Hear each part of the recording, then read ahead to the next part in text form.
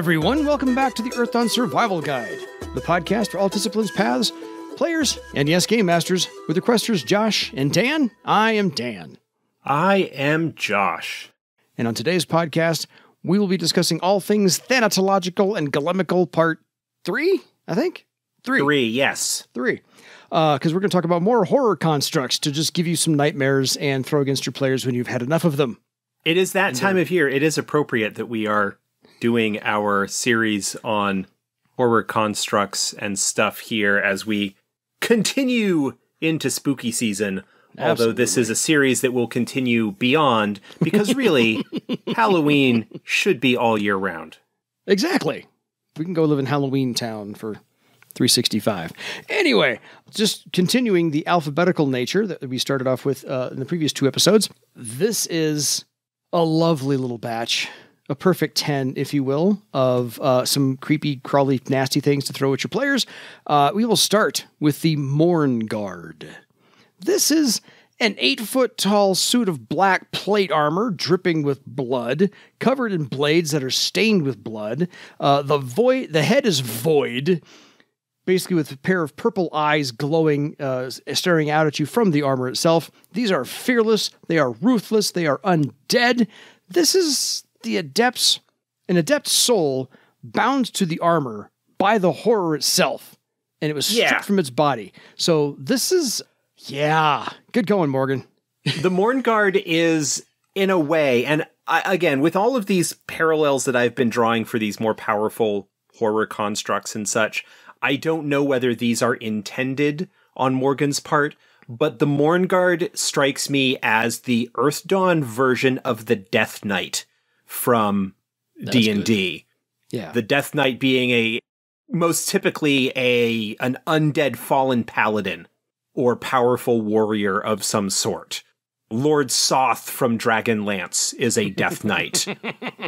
So yeah, the Mournguard strikes me as that sort of opponent, that it is a very powerful, very dangerous physical combatant that is the result of, in this case, not, yes, a fallen foe of a horror, but not one that failed their oaths and was in that way. They were just defeated and then turned into servants of the horror, and one that is pretty nasty.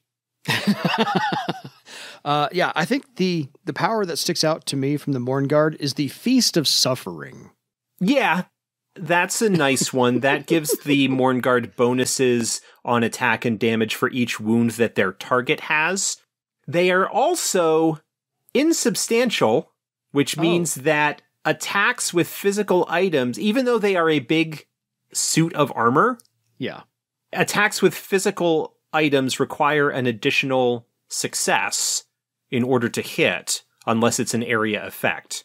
So they can still sort of be affected normally by spells without needing that. But if you're trying to hit them with a sword or shoot them with a bow or anything like that, you need to roll better than you otherwise would.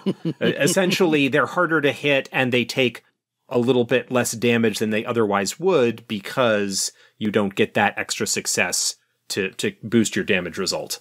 Fair. They also have pretty high resist pain. They've got resistances to fear.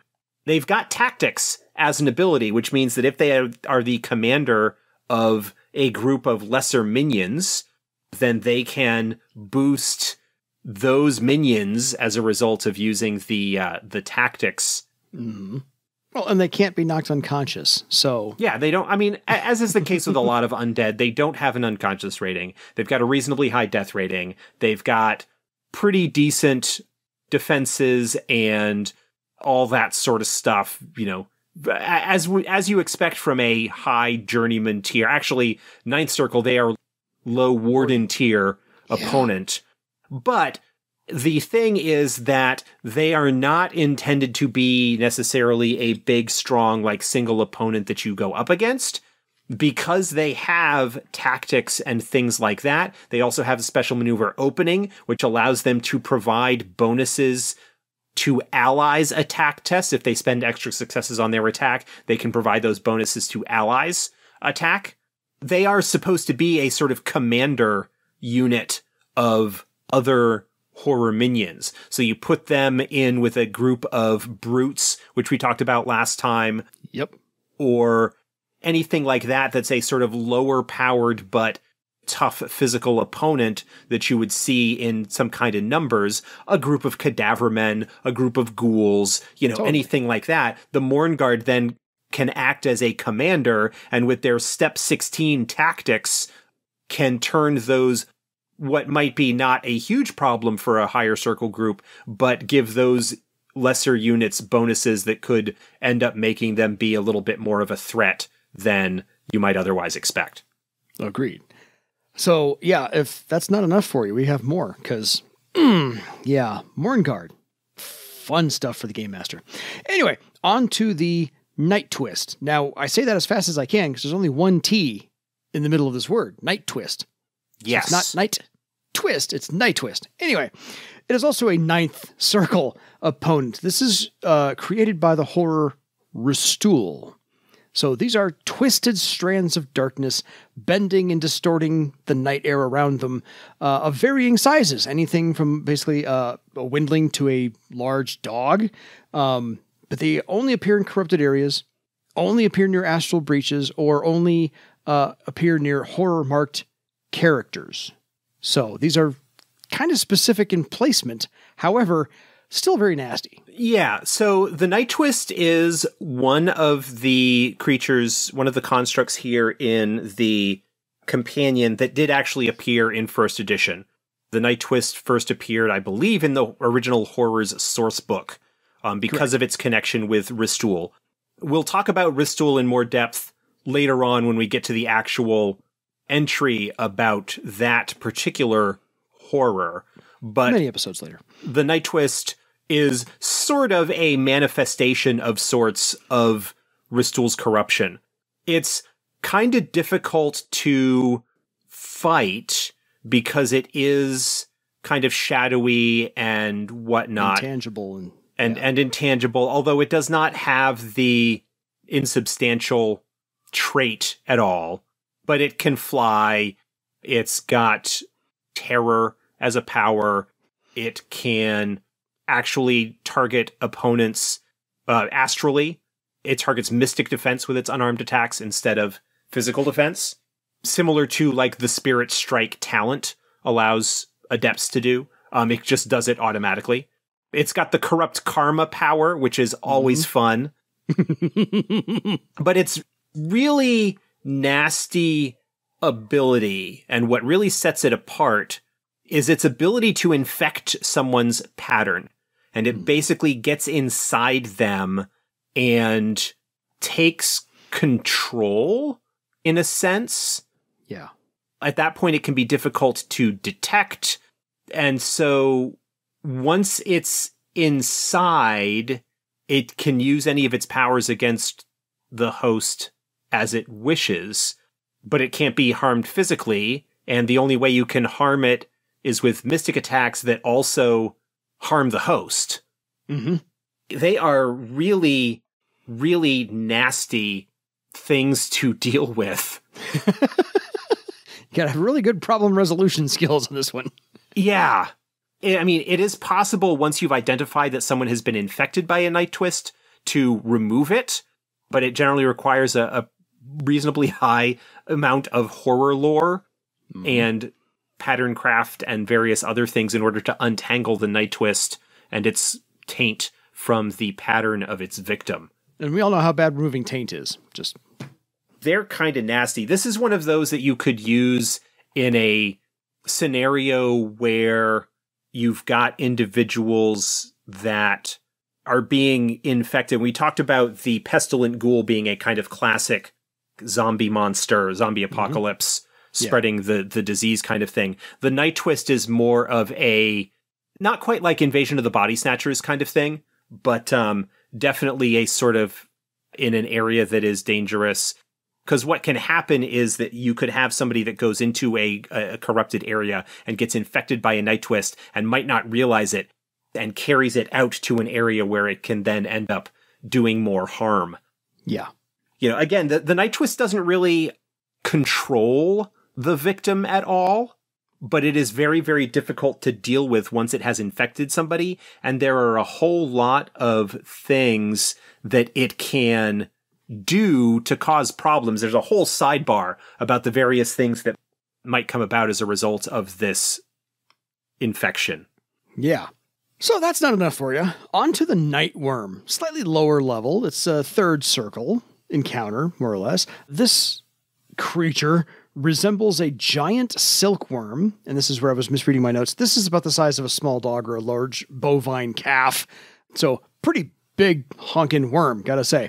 This is slightly more bulbous, so not as streamlined or as tapered. This has translucent skin, which if that's not creepy enough, a translucent skin worm.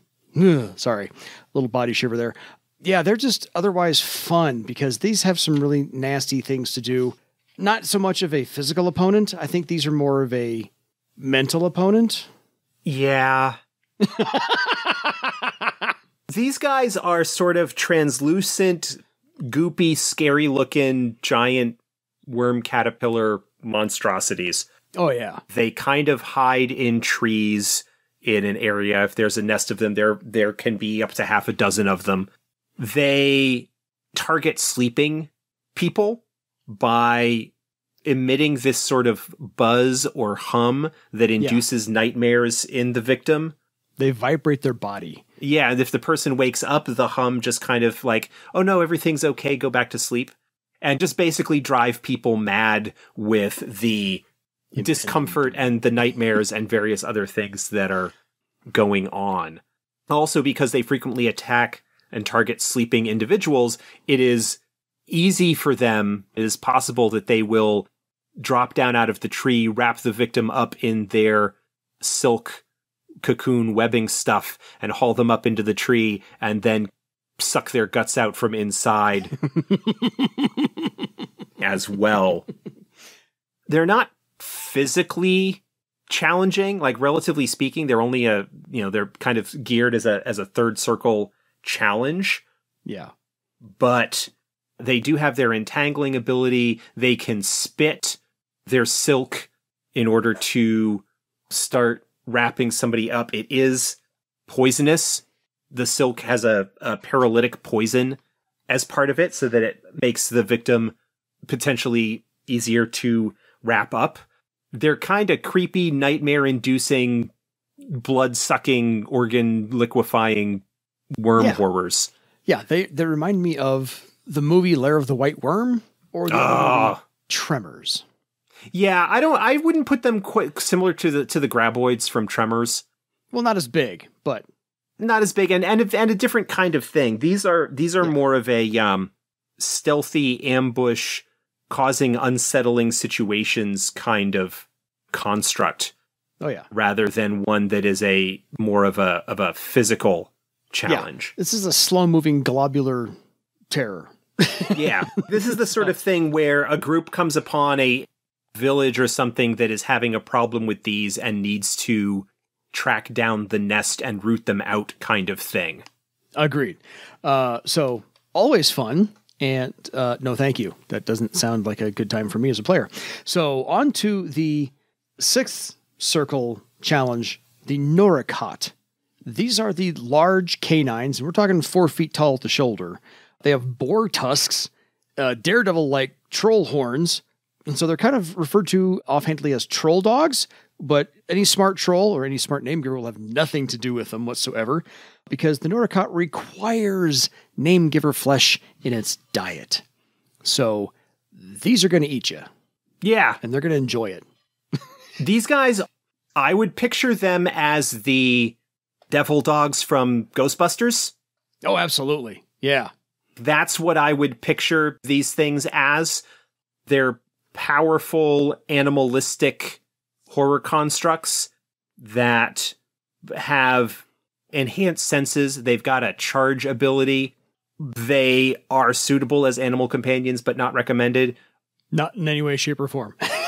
It would be interesting to see, like, a kind of parody of a cavalryman as a cadaverman or anything like that, using Norikots as mounts. Oh, yeah. or something weird like that. We haven't really talked about the unnatural life power that horrors have, or at least we haven't talked about it in a while. Fair. Unnatural life is a little bit different from the animate dead that creates cadavermen. Unnatural life kind of leaves the victim as they otherwise would be. Mm-hmm. It just ties their continued existence to the horror. And so having a cavalryman that is subject perhaps to unnatural life have a Norikot as their mount would be interesting. They've got enhanced senses that allows them to detect targets and track things. Astral sight, they can pounce and grab opponents, and if they knock them down, they get additional attacks on them. Brutal. They're just physically brutal animal monsters. I'll say struggling for a word, and that was the only thing that came to mind is they're just brutal. And yeah, I don't want to see anybody try and actually have these as an animal companion as a beastmaster, because that's just you're asking for something. Barking up the wrong tree. You can do better, and you should try. So, just saying. But yeah, troll dogs as a nickname. So, fun little detail to work into your campaign there.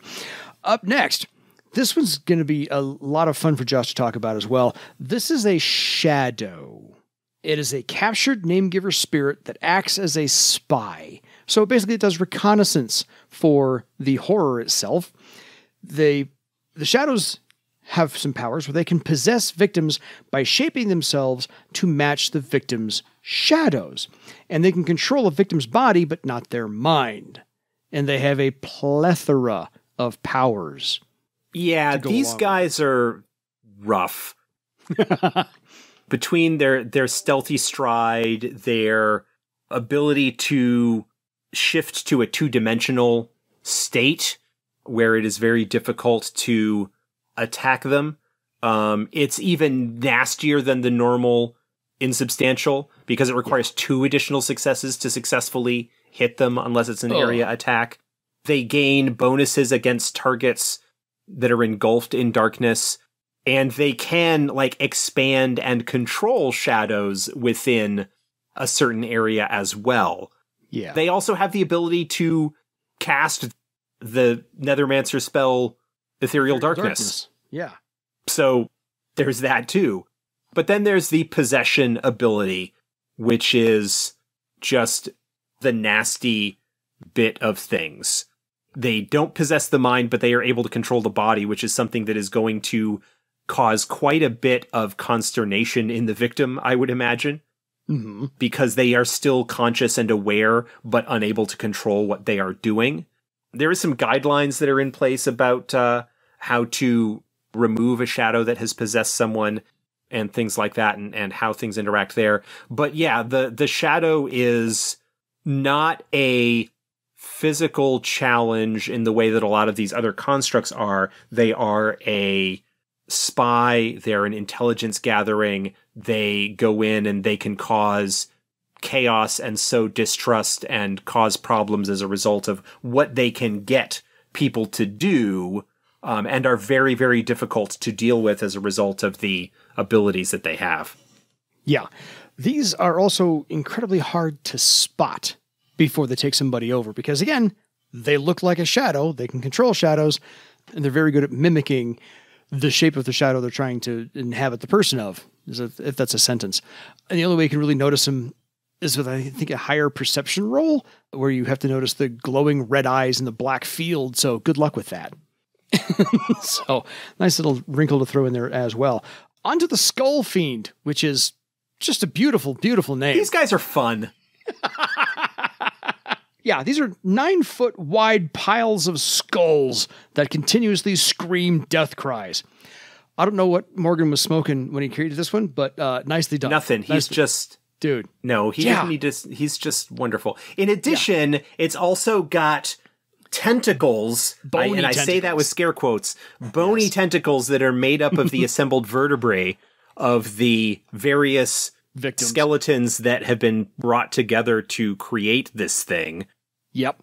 And then the tentacles have these kind of like bony hands, or maybe there's a skull on the end of it or whatever. Mm-hmm. Yes. That just... All still screaming. And it can sort of move by lifting itself up on these tentacles and kind of shifting around in that way. It is a creepy, disturbing, wonderful bit of horror basically, that imagine Morgan came up with on this. If you've seen the movie The Incredibles, with the big giant metal ball robot at the end with the 4 tentacles it's got, just change that into bone. No, that's not. I'm just saying for how it. I don't think that's appropriate. Fair enough. It's got a reach of 15 yards with its bone tentacles. Yeah. It can detach skulls from the base and they fly around trying to bite people. It's an area of attack. It attacks everybody within 10 yards. It's got like unending biting attacks, doesn't it? It's got this special fear ability called Terrorizing Scream that has the potential of basically invoking harried on everybody who is affected by it for the round, like it's determined at the beginning of the round. It's immune to fear. It's got high resist pain.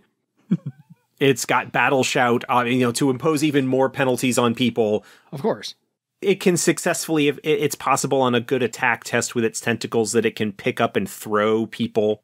As one of the special maneuvers is called, it's just unnerving. It can grapple. It can pin victims down with its flying skulls. It's just it's a weird creature. It is a wonderful monster. It is this sort of bizarre take shambling on pile things. Of bones. Yeah. Yeah. It's 11th circle, so it's not to be trifled with. And if you see it, run. The opposite direction. Just going to say that now. Yeah, I can't wait to throw one at my group when they get to the near 11th circle challenge rating. On to the spectral child. Now we've talked about the spectral dancer. The spectral child is a slight offshoot where it's undead. It counts as undead, but this is the spirit severed from the body and it's stuck in astral space. And look, I will put this very simply. The spectral child is a spectral dancer with 2 notable differences. 1, it's a child. Well, there's that. So that's 1. And 2, you still kind of have to defeat it the same way, but rather than the social dancing with it kind of thing, this one you need to comfort it and assuage the child's sorrow. Yeah. This is a spectral dancer with the creepy child aspect thrown into it. Yeah. It's the same basic idea. It's just creepy child looking for comfort as opposed to a powerful, highly charismatic individual trying to make a connection. Yeah. We talked about where there was the Dilkava. We talked about the Pestilent Ghoul, which are examples of different takes on classic creatures. That's what this is. This is another case of we've taken the Spectral Dancer and made it creepy and terrifying in a different way. Fair.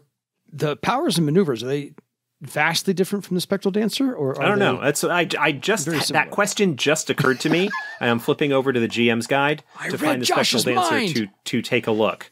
Spectral Dancer. So the Spectral Child is tougher than the Spectral Dancer. The Spectral Dancer is sort of geared out as a 4th circle challenge. The Spectral Child is a 6th circle challenge. Yes. So it's got higher ratings in some cases. So it is a little bit more difficult in terms of being opposition or a challenge for a group. But it is more or less the same basic idea. Fair enough. No worries. Had to ask. On to, I think, one of the better named horror constructs, the Umbral Stalker. This is otherwise known as the Soul Hunter. This is a corrupted beast spirit. And if that's not enough to keep you up at night, I'm not sure what is. Yeah. Well, the Skull Fiend, but yeah. We had example of the corrupted air spirit with the Storm Wraith, the corrupted fire spirit with the Fire Wraith, which we talked about recently. The Umbral Stalker is a corrupted beast spirit. So it is another spirit that has been corrupted and affected by horrors. Quite frequently, it is canine or feline in nature.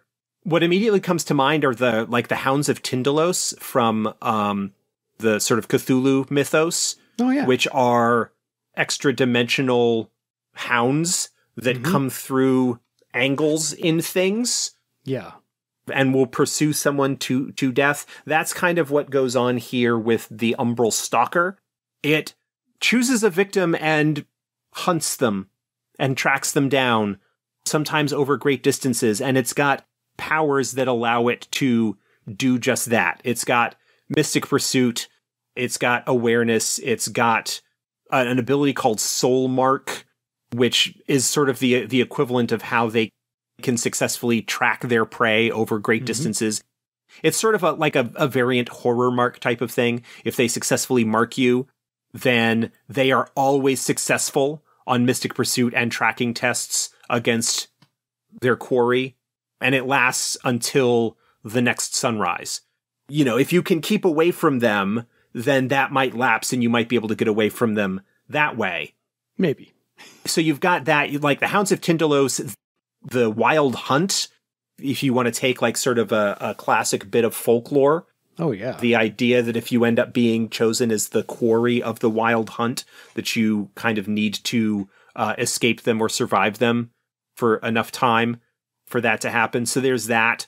You know, they get bonuses as well to attack individuals that are marked. A stealthy stride, they can manifest and like jump out and do damage. Again, you are being pursued by a ghostly beast Animal. Spirit. Yeah. Not creepy at all. No. No, not a bit. Not a bit. 2 to go. We have the 8th circle challenge rating, the Wind Hag. This is the ethereal. She always appears as an ethereal elf woman in cold and windy places. So usually like mountaintops, which tells you so some horrors don't mind lurking in the mountaintops either, by the way. But the special thing about the Wind Hag is they hate living, beating hearts. So if you are, I don't know, alive and are near one of these, they'll come for you. Yeah, this is another sort of corrupted spirit, although in this case it is the soul of a name giver that has been tortured and broken and then combined mystically with an air elemental. And so it can fly. It's another insubstantial one, so it's tougher to hit. It's got air attacks, but it also is resistant to air and water. It's inhabits high mountain peaks and so forth, and is just a really nasty thing that will kill you. Well, everything on this list will, but yes. Just also a fun name, gotta say. The Wind Hag. You don't often hear the word hag a lot. So, lastly, and certainly not least, is the Wretched Imp. This horror construct resembles a small gargoyle, roughly about 2 feet tall. You know, you do mean carved gargoyles like you found on medieval castles and cathedrals and things. They do have leathery wings, but they only appear in the colors of brown, red, or black. So, knock yourself out with some nice visuals on that one. These are, of course, created from children. Because the horrors know no more bounds. Creepy children. Yeah.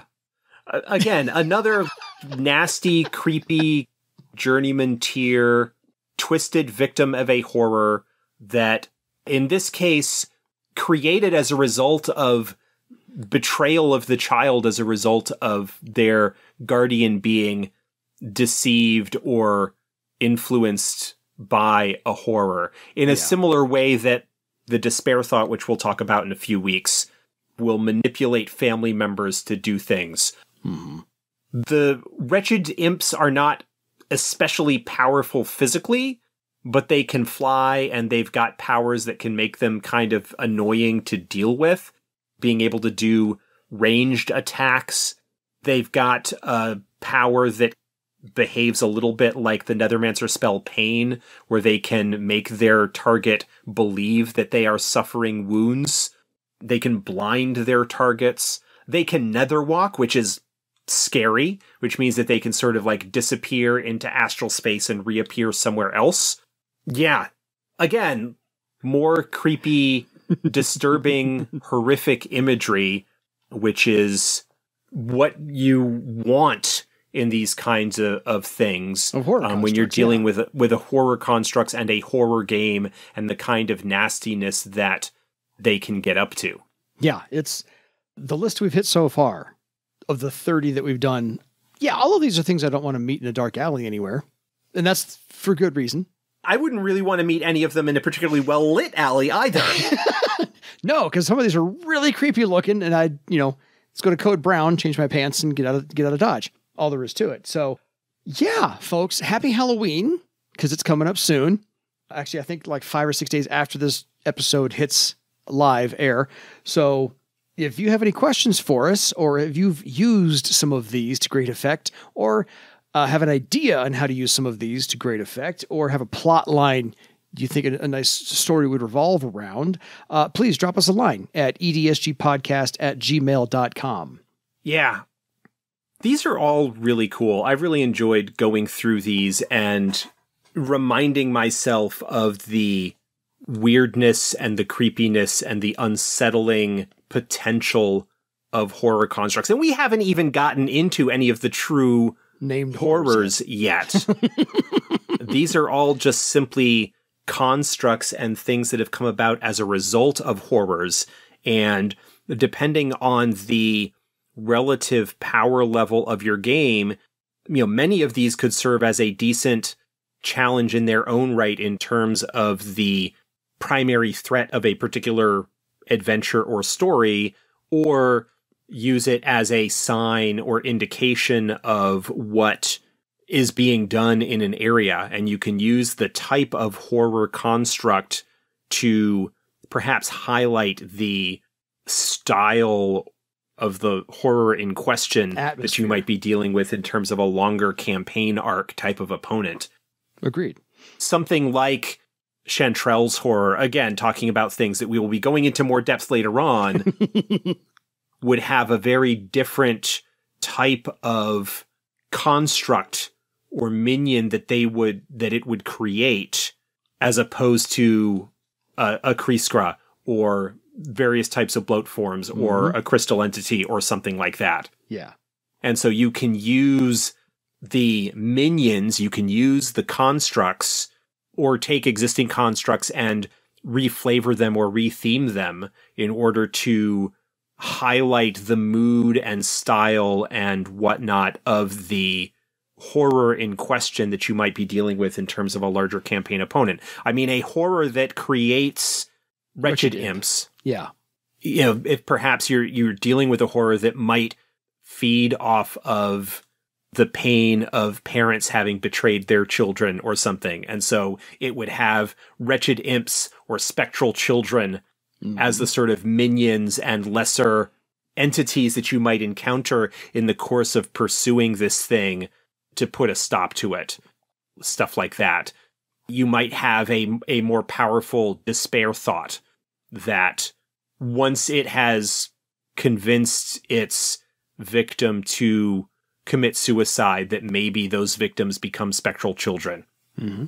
You can really use like theming and stuff like that to really play into what type of horror you might be dealing with. And that sort of thing could perhaps be used as information that the group might be able to turn to their advantage in some way. And don't forget, when you're dealing with horror constructs, especially built on children, go over your consent in gaming. Yeah. Let's not forget those. That could be something that is a hard line for some people. Yeah. Understandably so, and rightfully so. In the same way that like certain flavors of body horror and whatnot might be out of bounds for someone. And when you are dealing with things that are intended to cause discomfort and fear or revulsion or whatever within the audience, you want to make sure that you are doing so in a safe manner. Yeah. That you have a safe space, in a sense, that people are free to have the emotions and the reactions that they are going to have without feeling ambushed or anything like that, and to know where the lines are, where the veils are, to what degree, and to have that open communication in place. Some people might find the Skull Fiend, oh yeah, because it's just bones, might not find that particularly I mean, it's creepy and disturbing, but they might not have the same kind of visceral reaction to that because it is also, in a sense, a little bit silly. Yep. Because it's just a gigantic animated pile of bones in a way. Mm-hmm. And that would be very different from, say, the boneless, for example. Yes. You know, which is just a big sort of protoplasmic mass of flesh, which is a very different kind of thing. And so you could potentially take something like a boneless, like if that kind of raw, unskinned muscle and flesh is something that is sort of out of bounds for the group, you could reskin that as a more skeletal kind of thing, making it a lesser power skull fiend or something along those lines. So those are all things to keep in mind when you're dealing with stuff like this. And again, having a safe space for your group, and that is not meant in any kind of pejorative sense. No. As a horror game, in a sense, but Earthdawn is also pretty heroic fantasy in its flavor. And there can be a situation where, depending on the type of mood that you are trying to deal with in the game, are you really going for like a dark, unsettling horror feel where you're going to have perhaps goosebumps or skin crawl type feelings on your players? Mm-hmm. How much detail, how much are you going to sort of delve into those aspects of fear and revulsion and body horror or other kinds of stuff? Or is it going to be a little bit more of a heroic, yes, this is just kind of some kind of nasty flesh beast thing, but we're not going to dwell on the visuals. It's the difference in a way between the original Sam Raimi Evil Dead and Evil Dead 2, which are very similar movies from a storytelling, like from a pure plot point of view, but the presentation of them is very different. One is a true like horror movie in the traditional sense, whereas another is more comedy slapstick or whatever. Yeah. Or something like Cabin in the Woods. It's a horror movie, but it is also kind of self-aware and somewhat tongue-in-cheek because of the tropes that it is playing with. Look at the different George Romero zombie movies, you know, Dawn of the Dead, Day of the Dead, Night of the Living Dead. Yeah. And then the Zack Snyder. Then the Zack Snyder remakes, which are very different in flavor. Yes. Or zombie movies themselves, like, have a huge spread of tones. You know, you've got things like Shaun of the Dead. Yeah. Or which is a zombie movie, and it is a horror movie in a way, but it is also Army of Darkness or Cabin in the Woods is a little bit more self-aware and tongue-in-cheek and has that humor that undercuts and in its own way lessens the horror aspect of it. Yeah. Whereas the original Night of the Living Dead is even like the zombies in that are more of just kind of like an environmental thing. And the real challenge is the conflict of personalities of the people who are trapped in the house. Yep. Right. The George Romero Dawn of the Dead is very different from Zack Snyder's Dawn of the Dead. Oh, completely. Because they are very different stylistically, even though superficially they are kind of telling the same story set in a very similar place. Yes. But they are made in different times and have different levels tones of special effects. And styles and stuff. It's not just even the level of special effects. It's just that the way that the story is being told, the way that the film is being presented and made, there is a huge variety of things that you can do as a result of that.